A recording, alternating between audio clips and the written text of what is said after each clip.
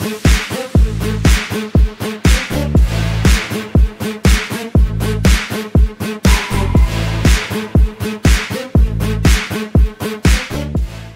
you all for joining KSU's Franchise Management Speaker Series in Management 4124. We include CEOs, senior executives, private equity firms, leaders, entrepreneurs, and advisors. We are in a classroom on the KSU campus where the cameras only face front and in the top of the ceiling due to student privacy requirements. So it may seem that I'm looking down and all by myself, but that is not the case.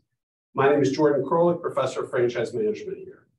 Today is a very special day for us in the Michael J. Coles College of Business at KSU, because we have the honor to speak with Michael Coles, the man who's been instrumental in making my students' educational careers a reality.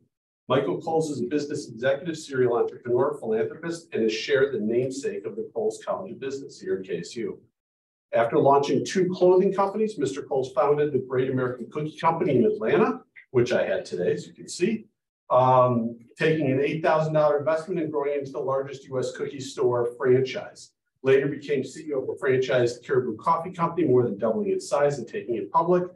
Mr. Coles has shown incredible personal determination, as shockingly, just 6 weeks after opening his first cookie store, he was nearly killed in a motorcycle accident. Yet he turned his rehabilitation into becoming a world record holder for transcontinental bicycle races. His community service is similarly unparalleled, having chaired the incredibly successful Georgia Film Commission, president of the Hillels of Georgia, and involved in the American Lung Association, Georgia Special Olympics, and very important to us here, his support of KSU's Business School, the KSU Foundation, and his most recent establishment of the Veterans Scholarship Endowment Fund. On top of all of this, he's the author of a children's book and his recent autobiography, which I have also, Time to Get Tough. Thank you for joining us, Michael. We really appreciate it. It's good to be here. Although I have to admit, unless you show me your students, I do believe I'm just talking to you. Well, they will, because as you'll see with these, I use their questions to be the primary part of the discussion. Right. And with that, I'm actually going to kick it right off to Cassandra, who gave us a question. Some of the students gave us questions beforehand, and we'll let her kick it off. Hi, my name is Cassandra Ventura. My question is, sorry, my internet is. I'm sorry? My question is, what made you decide to open a cookie company, and what was a major factor that made your company more successful over competitors? Well, I really kind of literally fell into the cookie business. I had 3 young kids, and I had been in the clothing business since I was 13 years old. And the clothing industry in 1977 was dramatically changing. It had moved, which is how I wound up in Atlanta.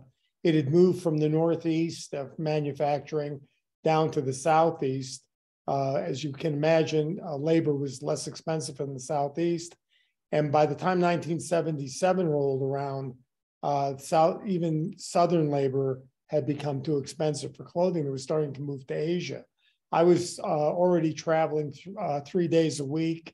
I had 3 young kids. And so I was going to now have to start traveling 3 weeks a month, be gone solidly 3 weeks a month to have to travel to Asia. And I just decided I was going to kind of find something else to do that would allow me to stay home and help raise my kids. And so I went to my last clothing show in San Diego, but this is all in my book. I went to my last clothing show, which was in San Diego, and I saw a cookie store out there that was in a mall. And I always used to get refreshments for my customers that would come in when I was showing my clothing line. And I just got fascinated by the business. And I made that decision on that trip that I wasn't sure what I would do next, but that I was going to sell my interest in my clothing company, which, by the way, the name was the Great American Clothing Company. So, and I came back, I told my wife that while we're figuring out what we're really going to do, why don't we open up a cookie store? Because I had done well, but I didn't have enough money to just basically, just sit back and not do anything. And so I figured if we opened up a cookie store based on what I learned about the business, we could make some income off of it until we figured out literally what we were really going to do. And I assumed that we'd open 1 or 2 stores in Atlanta, and then I'd find like a real business to be in. And 6 weeks, as was said, after we started the company, I was involved in a near fatal motorcycle accident. And this is long before the days of the American Disabilities Act. I was on a walker for almost 4 months. And in those days, to get a C-suite job, you couldn't walk in anywhere on crutches or let alone a walker. You wouldn't even get an interview. And so I had to start focusing on the cookie business. And by the time I was walking and able to probably do something else, we had opened a number of stores. We were doing very well, making money. We had lots of opportunity in the business. And the second part of your question, the reason that we were the most successful is because we didn't know anything about the food business. And basically, my partner and I both came out of the clothing business. I specifically came out of, I had a manufacturing background, but my primary background was retail. And so I ran those cookie stores just as I would have run a clothing retail store. Most of the people that were in the cookie business at the time came out of the bakery business and really knew, bakeries just didn't know anything about retail. So we had suggestive selling and we ran a lot of promotions, and we just ran the business very different than other people that were out there. And, somehow when we started, there were three companies, one that had almost 100 stores, 2 had almost 50 stores each. And by the time we had 100 stores, those 3 companies were gone. They were already out of business. We were taking over their locations. So that's terrific. And then what got you into franchising? Another very good question. I didn't know anything about franchising, and neither did my partner. But we met with a franchise lawyer who came to our meeting with a box of books that were all about franchising. And he was a very good franchise lawyer. And he said, look, before we have a meeting, you guys need to learn more about what franchising is. And he said, why don't you guys split these books up, read them, and let's get back together. And it wasn't like there were 30 books in the box. There were probably like 8 or 10 books. And I remember sitting out in front of our Perimeter Mall store, because we only had the money. We barely had the money to open that store. And we knew that franchising was a way of being in business, but we just had no idea, what it was all about. I remember asking the question, because this is back in the time in 1977, there were as many new franchises opening as there were those going out of business. Burger Chef was gone on teetering out of business. Arthur Treacher's had just gone bankrupt. There were several national franchise companies that were going out of business. And I remember asking the question, if franchising is such a great way for somebody to grow their business, why do franchisors go out of business? And that's when he said, you guys take the books home, read them, let's get back together. And by the time we finished studying the business, we realized there are 2 things that are great about the franchise business. There's no doubt it's a David and Goliath business. The franchisor is the Goliath, and the franchisee basically is David. The franchisees have more rights today than they did back in 1977, because it was before there was a unified franchise circular. And so which by the way, the International Franchise Association pushed for, because it would get a lot, just the fact that you have to keep that circular up to date would push a lot of people out of the franchise business, because I couldn't afford to do that. And so that kind of legitimized the business a lot more. But the most important thing about it was that what we realized was a lot of franchisors take that Goliath position very seriously, and they don't really understand that if your franchisees are successful, the more successful they are, the more successful you'll be.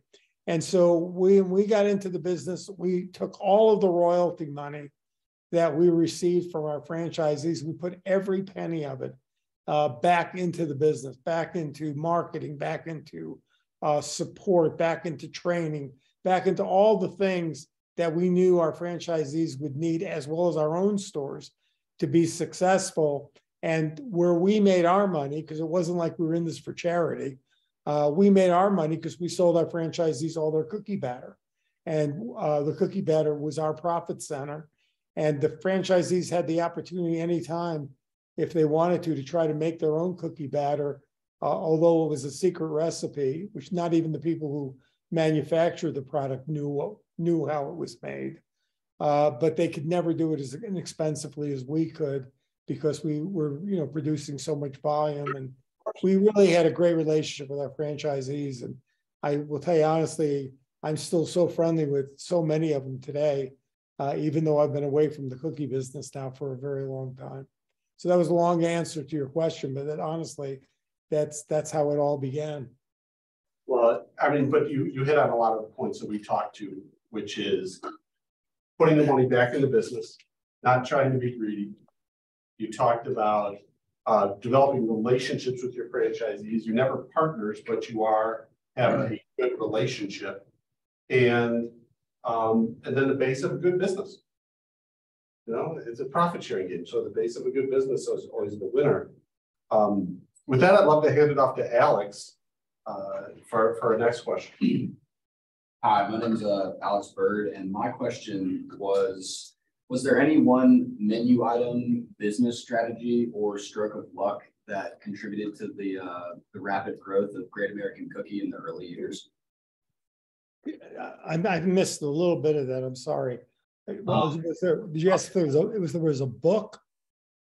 No, I was asking if there was a menu item, a business strategy, or like a stroke of luck that contributed to the growth of Great American Cookie, like kind of early on. Like a stroke of luck, a business strategy or a menu item that really kind of spurred you to where you became. Definitely.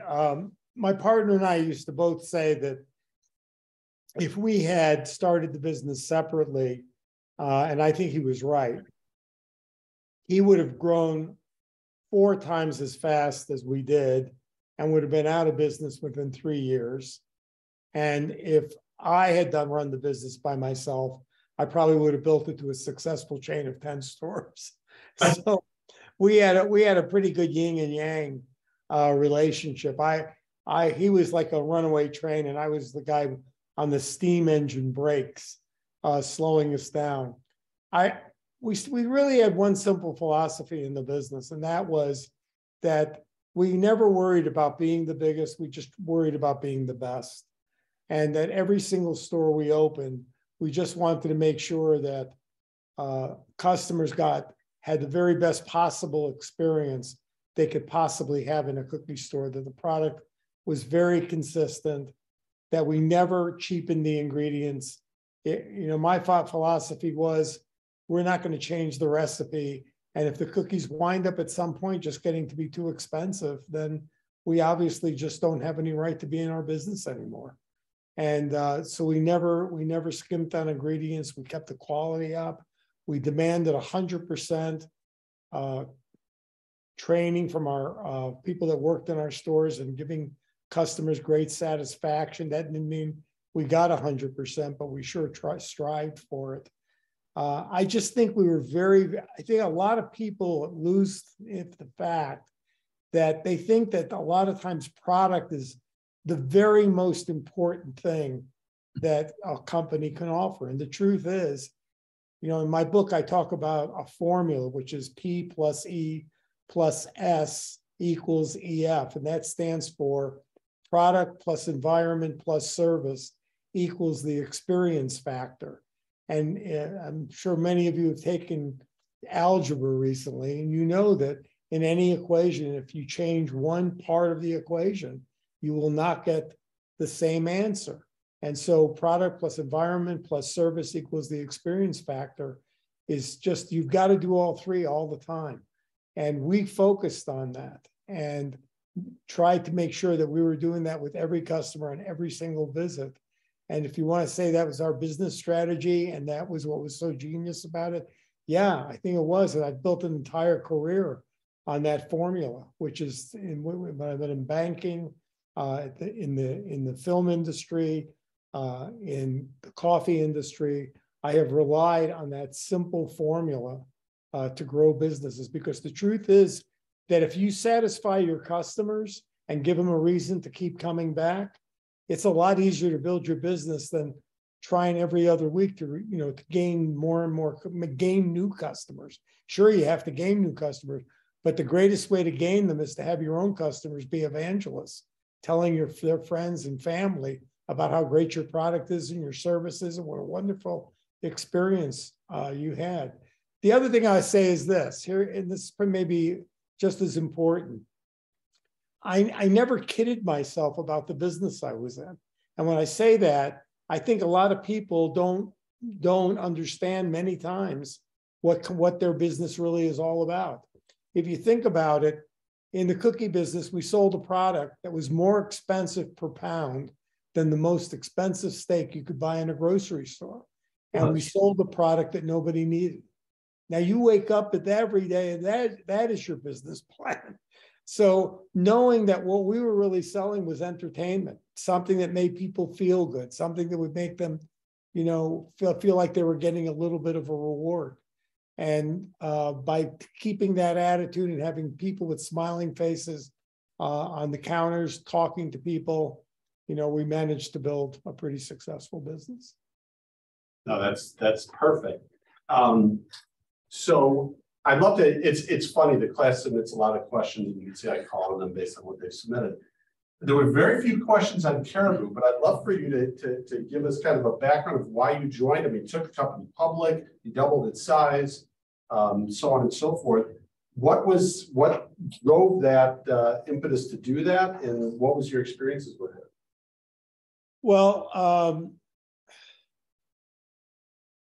really thought after I sold the cookie company, I mean, on the years building up to selling it, I thought that after I sold the company, I would probably just spend really the rest of my life at that point, maybe doing a little teaching at KSU or some other schools, maybe actually. I could co-teach. Yeah, teaching a full-time class, which I've done, by the way, at KSU. But the truth of the matter is, after I sold the cookie company, and I really missed business. I missed the idea of mentoring. I missed the idea of leading a team.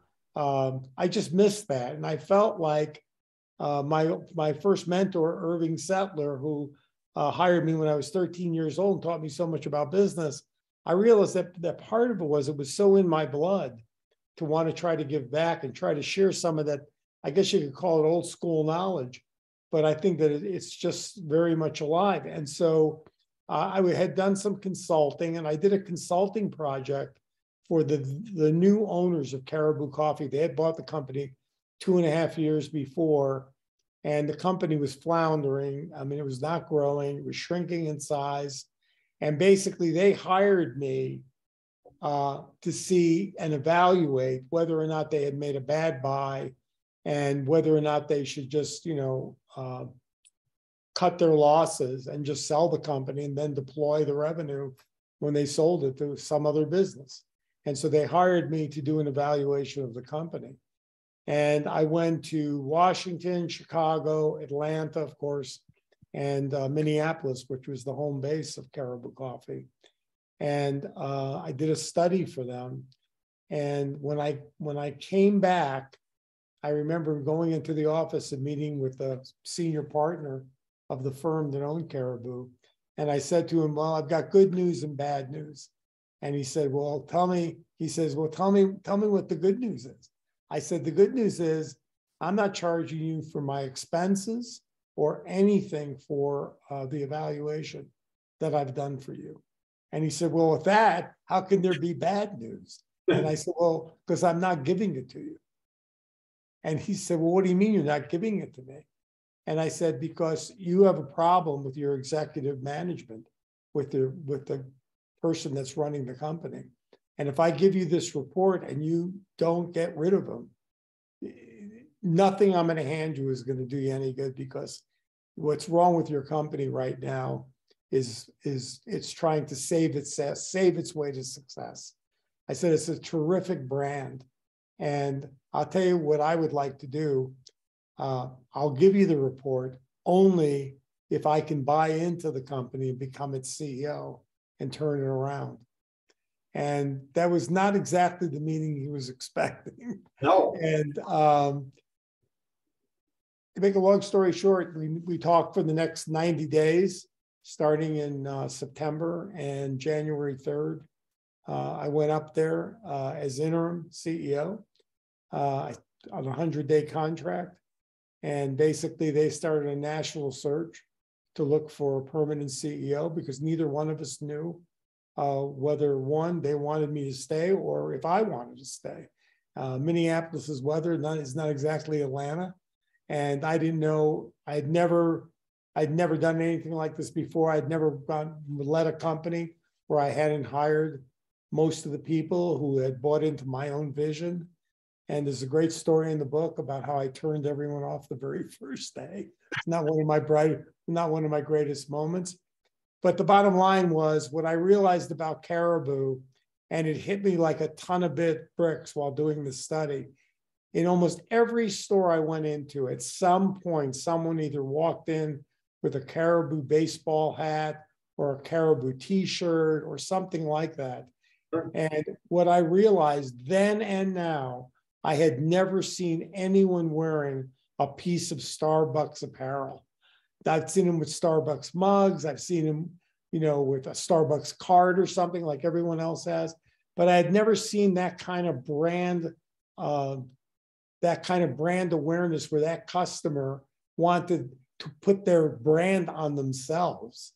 And what I realized was that, like Harley Davidson, and who suffered its own problems and managed to bring its company back because of its brand loyalty and brand religion. Same thing with Apple Computer. Everybody thinks Apple was always this great non-struggling company. Apple almost went out of business more times than it became successful. But the fact is, they built this incredible loyalty from their customers. And I could see the same thing in Caribou. And so I got up there. We turned the company around in 100 days. 18 months after I got there, the company was turned around to the point where we were able to take it public on NASDAQ and have a very successful public offering. So it was a great experience and a rocky start, but it was a lot of fun. And I even learned to love Minnesota weather, which is amazing. That's a huge victory. What are your thoughts on franchising today? Very, very different when you started, but today it is a private equity, has a huge say in it. Investors have a huge say in it. In the 90s and growing up, it was McDonald's, and I know they have some type of business model. I'm not sure I got the first part of your question. I'm not sure. Sure. What are your thoughts on franchising today when you look at the landscape? Oh, well, first of all, this is such a different world than, I remember the first time I heard the word burn rate. I was like, what in the hell is burn rate? Or when people would say to me, how's your business doing? Oh, we've got 120 employees.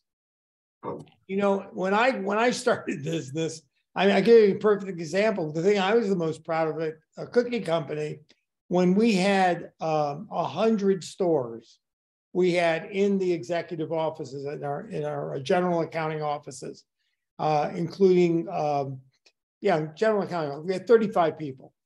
And when we had 300 stores, we had 34 people.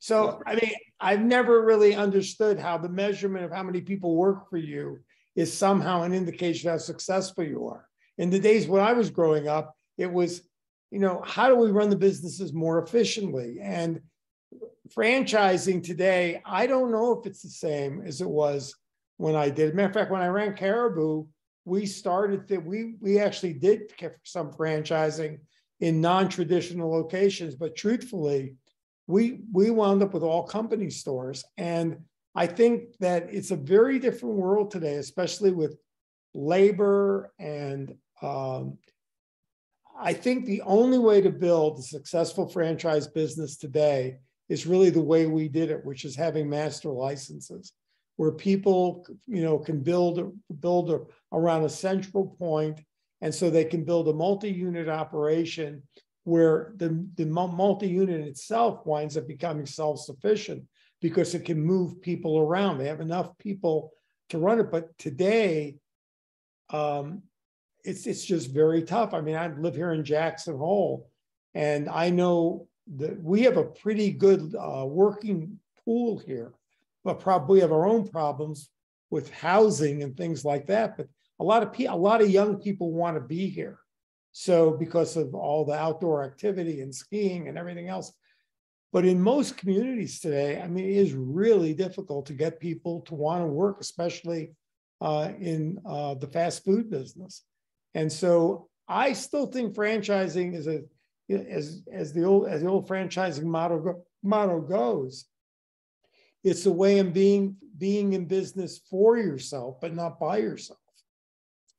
And of course, the only issue really comes in franchising is that you got to have a secret sauce. Because when you train people in any franchise business, you put them through your training, you put them in the store, at the end of 90 days, they start questioning why they're paying your royalty. Right.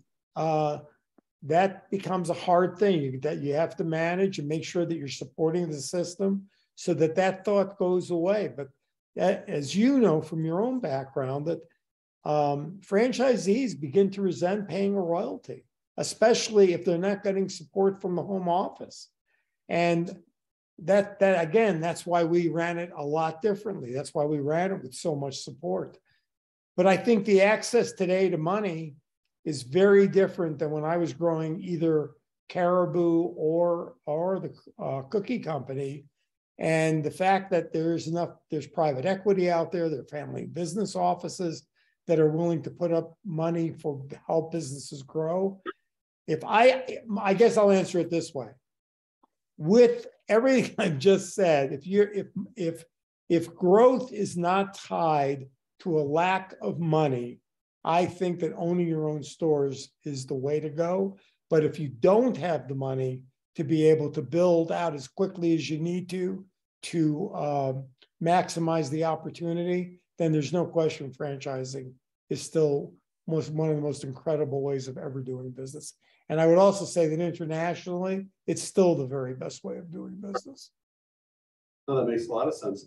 It's funny, the class was very, as I said, there's so many questions beforehand. There were a lot of questions about your activities since franchising, which I'd love to get into. I'd love Hayden to kick us off. It's not really open and support, but share the first question that you provided. Hi, my name is Hayden Miller, and my question was, how did you get to owning and buying a building in Kennesaw State, and how did you pick Kennesaw out of anywhere else? Okay, I'm sorry. It must be on my end. I didn't get it. Can you tell me that again? He's asking, how did you choose to support Kennesaw State and somewhere else? Oh, it's my favorite question I ever get. I had become very close friends before I ever went on the board of Kennesaw State University with Betty Siegel back in the days when there were 7,500 students. And it had literally just become a 4-year college. Betty and I had become friends. We did a lot of stuff. We always seemed to wind up at the same speaking engagements around Atlanta. And I had just recently partnered with a group of guys to open up a bank in Marietta called Charter Bank. And one of the board members was very involved up at the university, the college at the time, and took me and another board member from the foundation out like breakfast or lunch, I don't really remember, and asked me if I would think about coming on the foundation board. And I had an opportunity in that same week to be asked to go on the board of another more established school in the state. But I had gotten to be friends with Tim Mescon, who was the original dean of the business school as well. And it was, it was back then, it was called Entrepreneurial U. And that may not seem like a big deal now because entrepreneurship has become a mainstream word, but at one time entrepreneurs were very frowned upon. Back in the 70s, when conglomerates were buying up these entrepreneurial companies, the first thing they did was throw the entrepreneur out. And next thing they did was completely ruin the businesses because they found out that maybe being an entrepreneur was not such a bad thing. So to have a school sitting here in Cobb County and Kennesaw that has had its theme with pride of Entrepreneurial U, I was fascinated by it and felt like, well, the other school's a lot more established, but this might be a real opportunity where one, I can learn about how you go about trying to build a successful university where you're paying attention to student outcome as the most important thing. And also maybe have the opportunity to give it some ideas and have some impact. And so I went on the board in 1990. I've been trying to get off for a long time, but I'm still there, and I'm chair of the nominating committee. I was chair for 5 years of the university. Proud to say that during my chairmanship, we opened the first dorms on campus. We built the first parking decks on campus during my chairmanship, and we built. I believe the foundation helped build an infrastructure at the university that has allowed it to go from 8,000 students to now over 43,000 students. And I couldn't be more proud to have been a part of this. And I think you all, and really the part of the real reason that the school has had the success it's had is because it's been able to attract great students. It's been able to attract great educators. And every year when we graduate in the three graduations every year, those students, in fact, go out into the world and validate what KSU has become. In other words, it's like you are the manufactured product of what Kennesaw produces. And it's your experience and your success that continues to elevate the university. In the beginning, it's not like that. You come to the university to kind of get what the university can give. And when you leave, we get the benefit of everything that you're able to do to enhance the reputation of the school. And I really hope that all of you, when you graduate, will stay involved at KSU, because your leadership into the future of where Kennesaw could go, you can be very much a part of that, because the truth is, this is still a very young university. And there's no telling where KSU will be, in the next 50 years. No, that's what I've seen. I mean, I'm fortunate. This class is an elective. So every student here chooses to be here versus something else. It's a gift to me, is what I consider it. But I think we're going to have, they're all seniors, so they're all graduating in the next, either this semester or the following semester. And I think you're going to be pretty proud of this. If this class is representative of the whole school, which is what I feel it is, I think we're going to have a lot more success stories written, which is very, very cool. I want to pivot because, again, I got some great questions. I want to go to Colin, but really speak up, because clearly the sound isn't picking up in the back. All right, my name is Colin, and my question is, how did you get involved in the film industry, and what did House Bill 610 mean for Georgia? Wow. So Roy Barnes and I have been friends now almost 40 years. And I assume you all know Roy was the governor of Georgia from 1999 to 2002. And I ran for the US Senate the year he ran for governor. His race was more successful than mine. He won, I lost. And when the race was over, he called me and asked me if I would be willing to work in the administration, help him with some things. He during that time appointed me to the Board of Regents. And when we had the conversation, I said, Jimmy Carter established a film commission back when he was governor.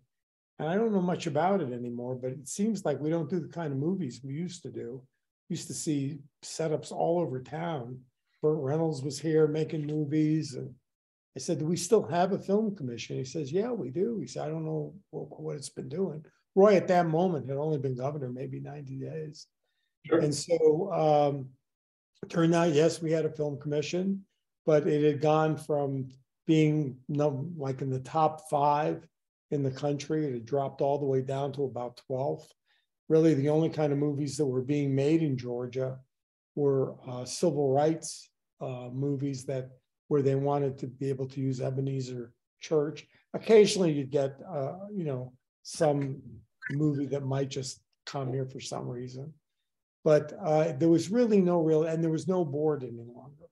So I asked Roy if I could chair the film commission, and I knew about this much about how the film industry worked, but I had one thing going for me. I had a real passion for film and entertainment. I always had. And so I met with the then executive director, a guy named Greg Torrey. I put together a 40-member commission board. I picked out people from every single person on that board had some connection or some knowledge about the film industry. And then at my expense, I traveled all over the country, meeting with film commissioners from every major state, top 5 states that were doing really well in the film business. I spent a lot of time in California. Got to meet some really cool people, got to have dinner with Robert Redford twice. Stuff like that was all good and fun, but the bottom line is, it's like anything else, unless we could turn it into business in the state, it meant nothing. But we worked with Roy and we passed the first tax incentive that was ever passed in the state of Georgia, HR 610. We had another bill coming in right behind it, which would create another set of tax incentives. When I took over the Film Commission, we had less than $200 million in economic impact in the state. 4 years later, it was over $1 billion.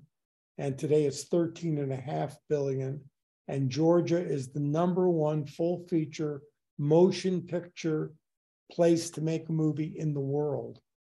Not just the #1 in the United States, but #1 in the world. So it is my most successful business experience that no one knows about. Well, again, it's my passion too on the side. I think that's totally cool. I'm going to flip to something you kind of alluded to. I got some great questions. Ben, share kind of where you were going. That's kind of an interesting direction. My name is Ben, and my question was, what got you into politics when you were younger, and did you know like you would get into that? What got me into what? What got you into politics when you were younger? And was that something that had always been a passion of yours? Yeah, well,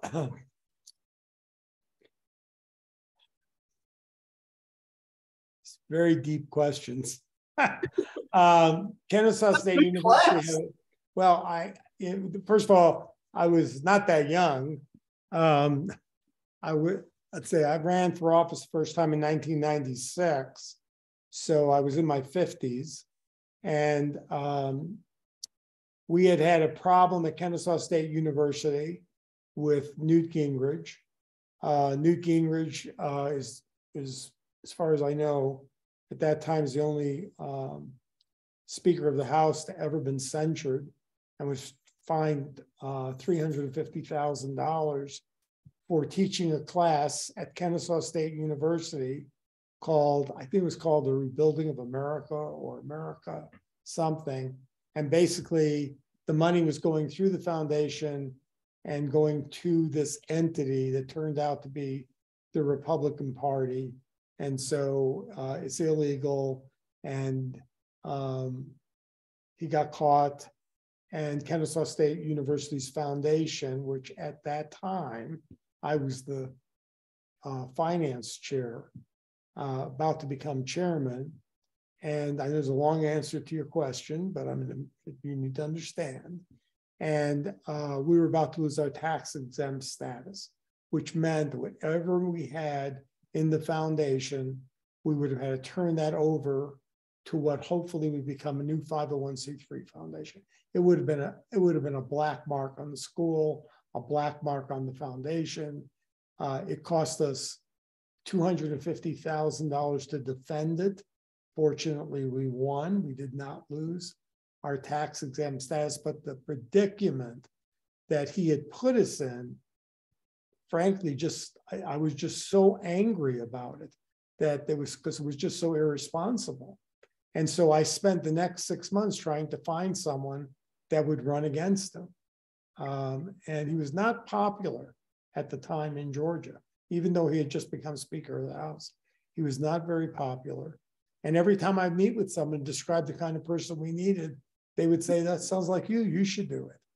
And so I never thought about running for office. I had supported candidates. I was very involved in Zell Miller's campaign when he ran for re-election. And when I came home and told my wife what everybody was saying, she said, yeah, I think you should do it. And I looked at her like she was crazy. I'm like, did you hear what I just said? And anyway, I thought about it. I went and met with a lot of my friends who were involved in politics, and I made the decision to do it. And it wasn't as difficult a decision, frankly. I was very much involved in the community already. I had been involved at KSU. I was chairman of the board of the Walker School. I had been on the Keystone Hospital Board. I was deeply involved in the community. And this to me just appeared to be just an extension. And the other thing was I was going to run for all the right reasons. I didn't need the money. I didn't need a career. I really wanted to just go to Washington and do the right thing. You know, if I didn't get reelected, I wouldn't get reelected, but I just want to go and be a representative the kind of way I would want to be represented. Sure. And so I ran, and then something happened. When I lost that election, it was like, I remember, I promise you it's a true story. I called up my campaign manager the day after the election. I said, okay, now what do we do? She said, what do you mean? I said, you know, because I'm thinking like, this is like having a bad product in a retail store and you got to put it on sale. So it's like, what do? You got to come bring in another new product or something. I don't know what I was even thinking. But she said, I don't know what you're going to do. She said, but I'm going to the office to pack up all of our boxes and have them delivered to your house. And then you can decide whatever you want to do with that. It's over. And I just had a hard time with it. So I wound up because when you run on issues that you care about and you have all these thousands of people supporting you, and believe in the same things you do and want to talk about the same things you do, and then you can't do anything with it. It was a very troubling experience. And so the following year, I just decided that I would run for the U.S. Senate and try to work on the things I cared about, one of them being veterans benefits. And so after I lost that race, I knew exactly what to do about it, which was, it took time, but we established this Veterans Scholarship. I've worked with veterans. I've gone to VA hospitals. I've gone and visited veterans all over the state, all over the country, trying to figure out ways to help their afterlife of the military be better than it's been. And Kennesaw has been involved in one of the projects I got them involved in with a young guy named Mike who had brain injury in Vietnam, who now has a farm that we're working with collectively, and he's helping veterans assimilate their ways back into society. So there's a lot of things you can do as a private citizen, and I wish I had had the opportunity to have been elected, but again, there's a lot of ways to serve your community, and I'm back doing it as a private citizen. Well, it's cool. We do have a few members of the class who are going into the military after they graduate, or are in there now. And so it's very, very cool. So you've been incredibly generous with your time. And I have so many other great questions here that I would love, but it would take probably another hour. I'm going to ask, you know, for a last question here, you know, you've got an audience of students who are seniors. In many ways, they're trying to figure out what their next steps are. What is the single piece of advice that you would give them that you'd say, hey, listen, no matter, you're going to get a lot of other pieces of advice, but if I could give you one thing, what would that be? That's my easy question. Okay. When I was 22 years old, I won a sales contest from the company I was working for. It was a big sales contest, and the convention was held in New York, and I was living in Michigan at the time.